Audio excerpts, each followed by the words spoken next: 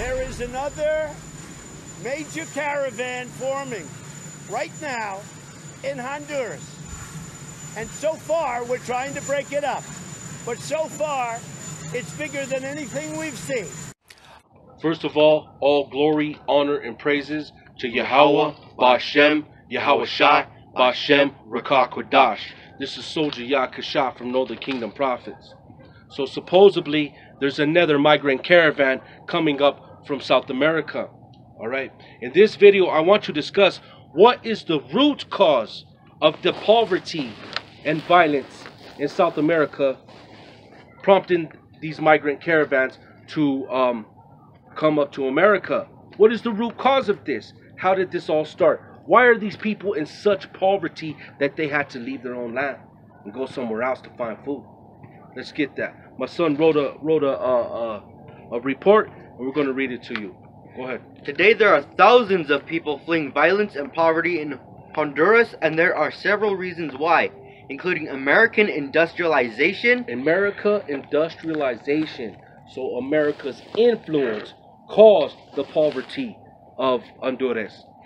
Foreign policy and political influence. Political influence. So they're manipulating their politicians to sway towards American interests.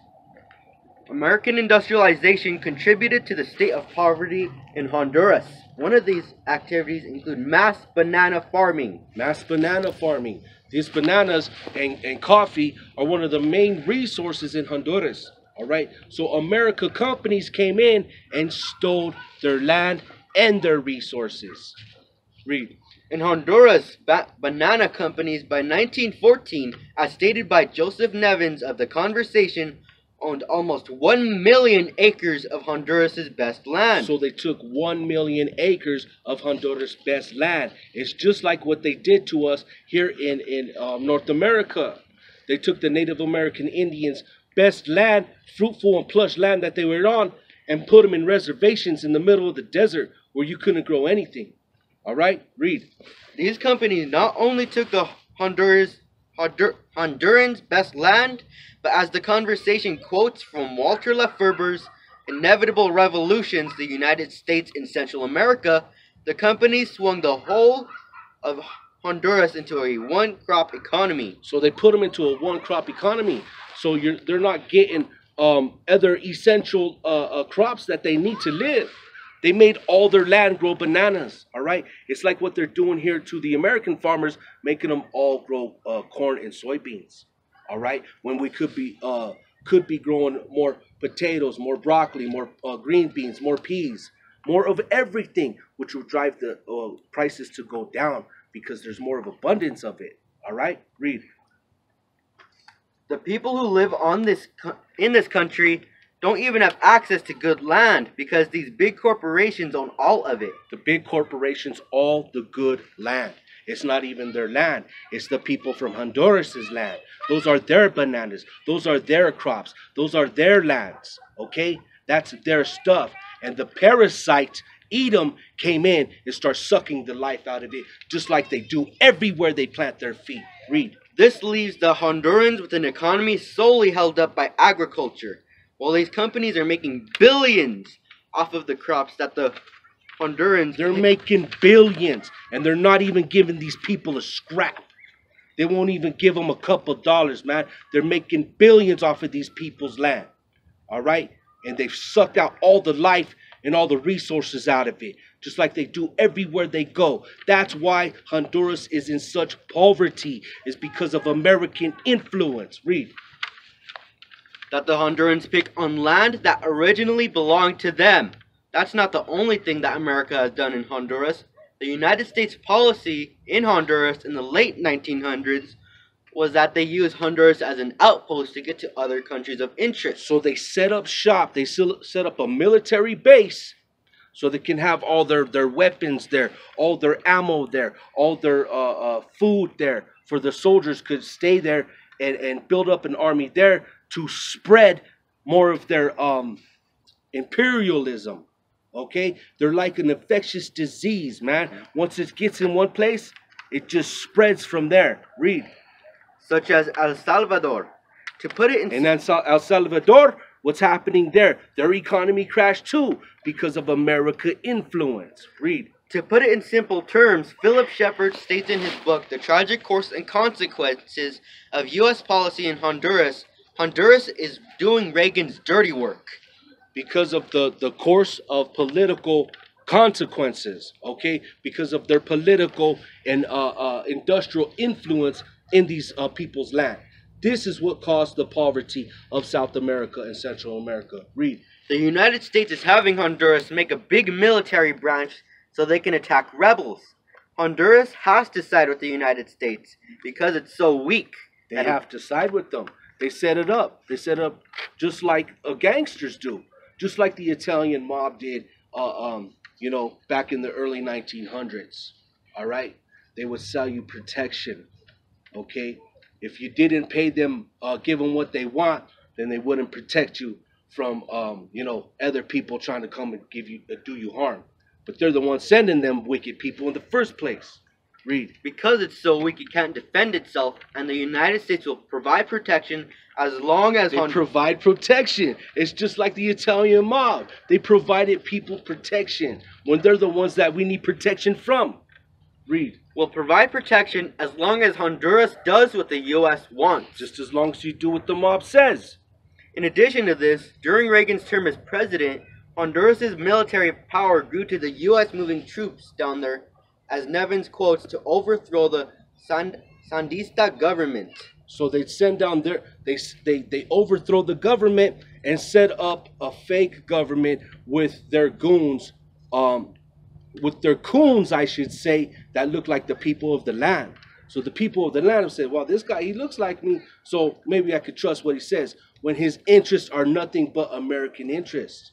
Read. This shows that the U.S. was using Honduras as an outpost to get to these other countries, to utilize their resources. Utilize their resources. So the parasite has to grow, and the parasite has to feed on more. They will never get enough. Let me get that in Obadiah real quick. Hold your place there. They will never have enough.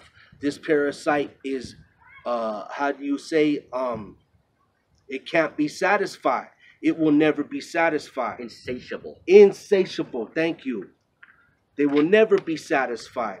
This parasite has to burn. It needs to be exterminated. Otherwise, it will never stop. Let me get that in Obadiah.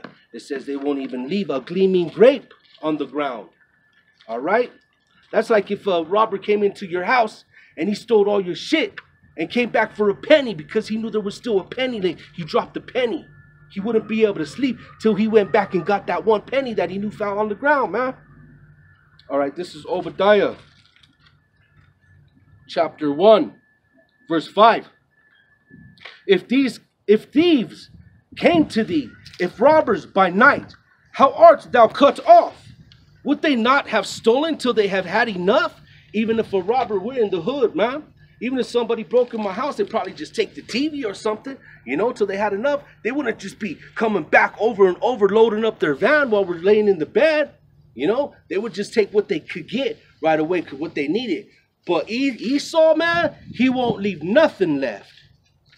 Let me get that again. If these come to thee, if robbers by night, how art thou cut off? Would they not have stolen till they had enough? Even the grape gatherers came to thee. Would they not leave some gleaming grapes? Would they not? That's if some robbers came into a vineyard and they grabbed a bundle of grapes, they would leave the ones that fell on the ground. A gleaming grape is just one that fell on the ground. All right? Esau's the onceler, man. Mm-hmm. He's the onceler in, what's that? The Lorax. The Lorax. Esau's the onceler in Lorax, man. He won't even leave a gleaming grape. So he has to be stopped. Go ahead and finish that out. The U.S. not only influenced the Honduran military, but the whole government. As Nevins explains, liberalizing tendencies of successive governments and grassroots pressure provided openings for democratic forces. Okay, I think that's where I want to stop on that. Okay, so it was the American influence and industrialization of this parasitic alien went down, which is called, also known as Esau, Idumea, Edom, Mount Seir. Okay, this parasitic alien went over there and seen that they could get bananas. All right. So, in one of the corporations that benefit from this theft of land and resources was Dole. All right. So Dole bananas and Dole fruits. All right. You also probably have eaten Dole pineapples from Hawaii. But this is Bob Dole's family, the politician Bob Dole. Okay. For every rich politician or every rich Edomite, there was a great theft that had happened for these people to have gained their wealth. All right. Let me get that here. So we read about they won't even leave a gleaming grape. And this is what happened to our people, the blacks, Hispanics, and Native American Indians. All right. All the indigenous people of the Western Hemisphere. Esau came over, the devil came to steal, kill, and destroy. All right, this is St. Matthew, chapter 11, verse 12. And from the days of John the Baptist until now, the kingdom of heaven suffereth violence, and the violent take it by force. How did they obtain America? How did they obtain North America? How did they obtain South America? How did they obtain Central America? How did they obtain Hawaii? How did they obtain Alaska? By violence and force and stealing and thievery and manipulation. Okay? Let me get another one on that. And this is, we fit the curses, man. So-called Hispanics and Native Americans, we fit the curses of Deuteronomy 28. Plain and simple. All right? This is Deuteronomy chapter 28, verse 49. The Lord shall bring a nation against thee from far, from the end of the earth, as swift as the eagle flieth. What is the symbol for America? Is the eagle, right? The bald eagle. A nation whose tongue thou shalt not understand, because we were speaking broken Paleo-Hebrew. We didn't understand English or Spanish. A nation of fierce countenance. And these people are cold-blooded, man. Even their own children will kill them for monetary gain. A nation of fierce countenance, which shall not regard the person of the old, nor shew favor to the young. You have Edomites killing their pregnant wives, then sticking them in a 55-gallon oil barrel here in Colorado, just last month or something like that. His fiance. They will not shew favor to the young. He shall, here it is, he shall eat the fruit of thy cattle. And that's how he killed off all our buffalo. And the fruit of thy land. He shall eat the fruit of our land, man. Until thou be destroyed. And that's how they did to the people of Honduras and Guatemala. They took all their resources, took all their land, left them with no ability to provide for themselves. Because the parasitic alien Esau sucked it all up. To the fruit of thy land until thou be destroyed, which also shall not leave thee either corn, wine, or oil, or incense, or thy kind, or the flock of thy sheep, until he have destroyed thee. So he's not going to stop till he destroys us. All right? But he can't destroy the children of God. He can't destroy the princes of power. All right? Colonialism started in 1492 and never stopped. They've been trying to wipe us out ever since, but they'll never get rid of us through the spirit and power of Yahweh Bashem, Yahweh Shah. I hope that was edifying to y'all. Shalom. I just got to get this real quick. We're on our way walking home, and this is the playground, man. All right, this is the playground in my hood. Look what you got. Hypothermic needle caps. Hypothermic needle caps at the playground. This is hell, man.